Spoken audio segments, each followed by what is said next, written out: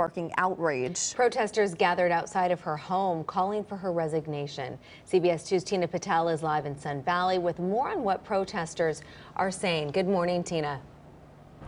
Good morning. Well, it is quiet in this neighborhood now, but yes, when these leaked audios came out yesterday, a lot of people got angry and came here to Martinez's home to let their feelings be known. Take a look.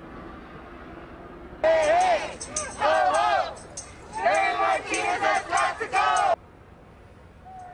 You can see a group of about 50 people holding signs and chanting. They do not think that Martinez's apology is enough. They say that she should resign her seat on the council, and they're vowing to keep protesting outside her home, her offices, and her church until she steps down.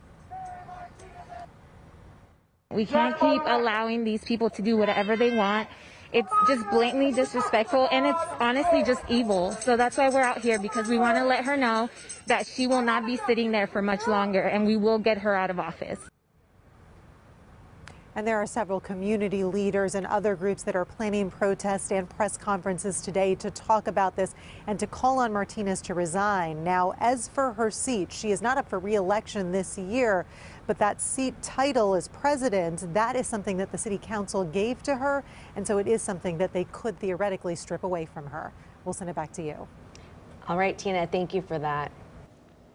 And both mayoral candidates have weighed in on the recordings. Karen Bass writing in part, all those in the room must be held accountable. And I've spent the day speaking with Black and Latino leaders about how to ensure this doesn't divide our community. And over at the Caruso camp, Rick Caruso writing in part, I have now and will always have zero tolerance for hate speech, and this situation is beyond the pale. I denounce everything in these recordings and call on all to be held accountable. And stay with CBS 2 News and CBSLA.com for the latest on the fallout from this story. Jury selection is set to begin